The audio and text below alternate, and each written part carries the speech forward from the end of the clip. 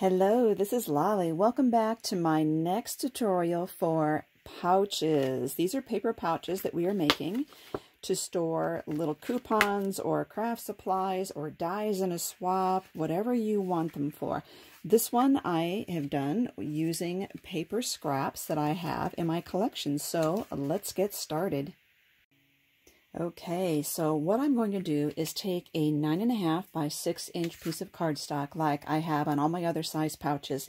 I am using a cream color because I want to use off-white, and I think what I wanted to do was to use some scraps of a map, but I didn't want to cut this particular map up, so I photocopied it, and I will be sticking some strips out of it to put in there, and that way, like I'm going to use Denver or Fort Collins or Greeley or Colorado Springs, whatever, I can cut that slice out and keep using them over and over again because I can keep photocopying my map. And when I am cutting paper, I always end up with all of these stripes. So I am going to get out some that might work well with this project. That would be cute.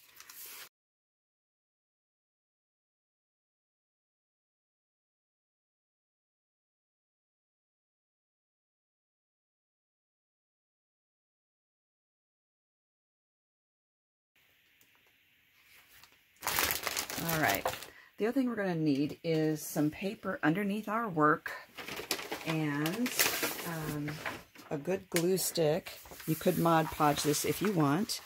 And I'm going to cut my map into some strips. Okay, so I have that. Oops, I want to get some more here. There's some strips I can play around with. So the other thing I want to do is I want to score this so I know where my fold lines are going to go. So I'm going to score at 4 and at 8 1/8. Okay. Okay, so this is going to be the flap. So I know this is the back, and then with this folded, this is the front of it. So the flap is going to cover, so I don't want to put anything here that's my favorite paper, but I could put something down here that would be my favorite paper. And with the glue stick, you could also Mod Podge these if you want. I'm going to go all the way down to the bottom of my score line. I'm bringing it off the end just a little there.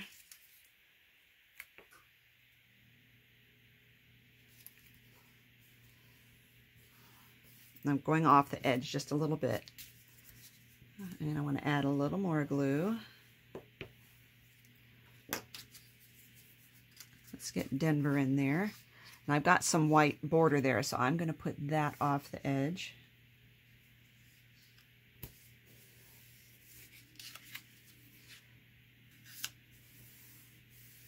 And I'm using the Yoo-Hoo glue stick. I really like them. Okay.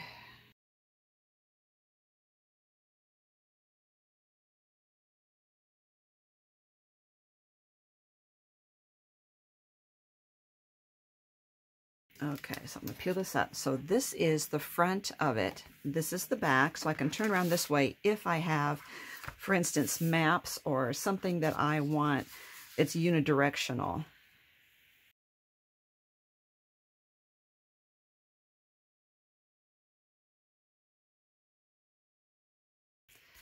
Now, another thing you can do with these scraps is, like, I like this one, but it's too short. However, you can always put one in the middle of another one like this, you know, where it just kind of doesn't go all the way through.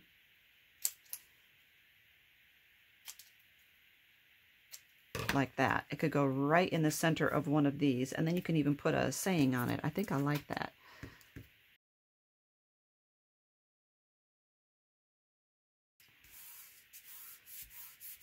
Alrighty, now this is the flap, so if I have anything that's directional, I would want it to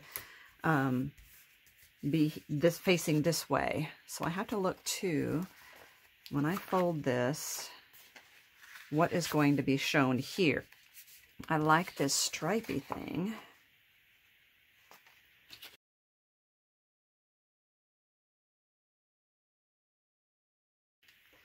Now we're going to trim this up. And we're going to save all these scraps too.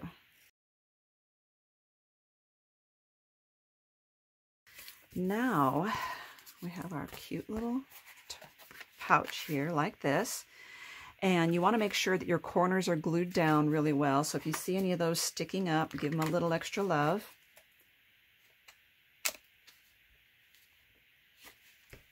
Okay. Alrighty. And the other thing I'm thinking was that I could add a little piece of a map right in the middle here, just for interest. I have to realize I'm going to have a snap here too.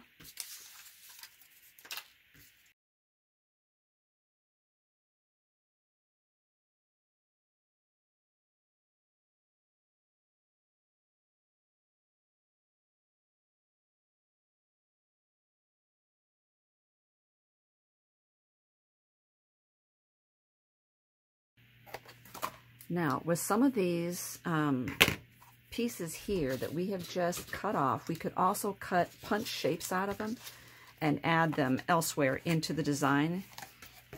I'll show you what I mean. For instance, I have this finger here, this finger point, and it could be added to the map right there to point to Denver.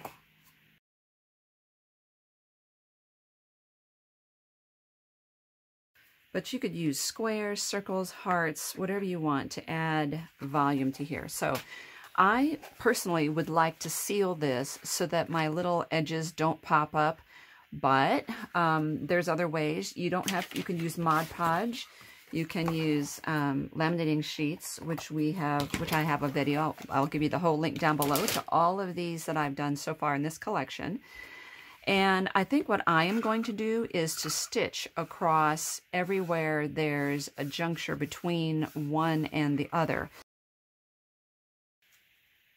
Okay, I am done sewing. Now let's zoom in and take a look at this. So I did a zigzag. You could see it better on the back. I did a zigzag stitch between most of these strips that I have in here. I like the rustic look it gives it. I did not do one on the very bottom where these two join. I didn't think it would split well to fold over. So here they are here. Very cute. Now, but when I go to put in my my accordion side gussets here, what we're going to see is that it's going to be a little harder to glue. So let's go ahead and get those accordion sides made. These are 2 inches by 3 3/4, and I'm going to score them at half, 1, 1 1/2.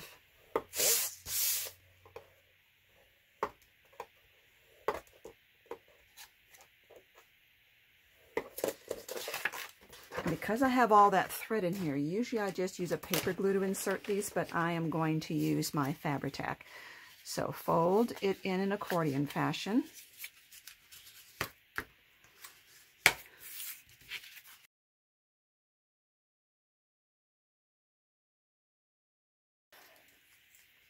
And get your binder clips handy.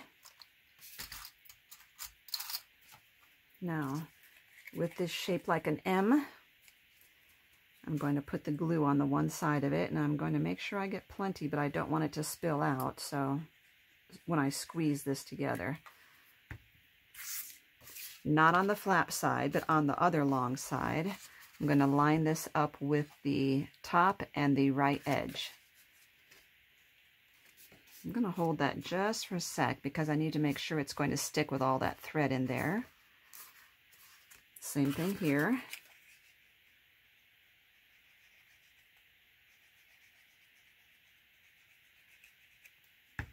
Turn this over and line it up with the left and the top. I did a felt journal cover made of felt scraps, and I called it my Franken felt. This is almost like a Franken pouch because we're using all our scraps up. Okay, now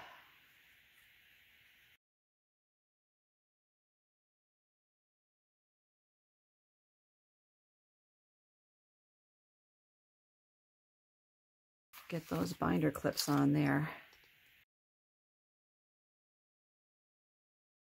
While that's curing, I am going to get my cam snaps out and get me a hole in here.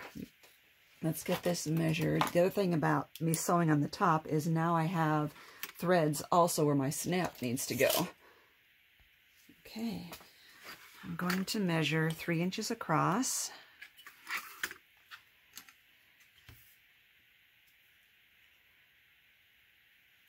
And 1/2 inch in.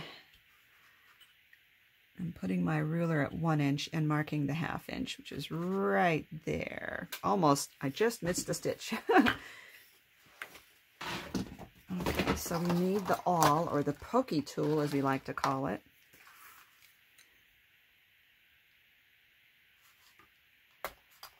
There we go. Now I'm going to mark the same thing on this side. Yes, I can see it now. Okay, so what color snaps do I want? I have all of these. I do like the this color here, but that's a butterfly, and I don't really need a butterfly. Let's go with, I want to go kind of traditional with the shapes. I think I'm going to go with the gray. I'm not looking for something to add brightness and color to it. I want this to stay kind of muted. Okay, so let's get out the 2 pieces that look like thumbtacks. And then we need one convex and one concave. That is not it.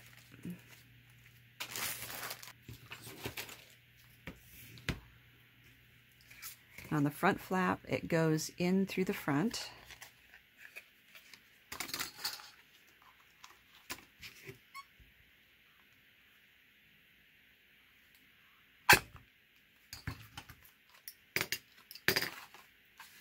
Now I need to poke the hole that I marked with my pencil.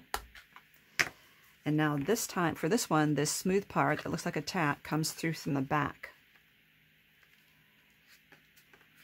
And this is the concave piece.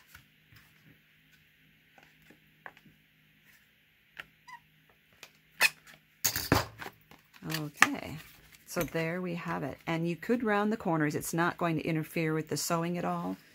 So I might just do that.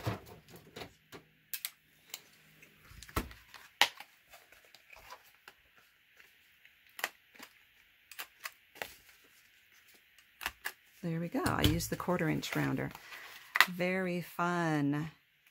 And look at what a fantastic way to use up your scraps. So, you know, we tend to get color. I wanted to use colors that kind of went together. And again, I could write something on this. I could have stitched around here too, but I didn't. Very, very cute. Thank you so much for watching. Make sure you look down below to all the links that I'm giving you underneath this video, and you will see every one of these that I have in this series will be in that link. So thank you for watching, everyone. This has been fun.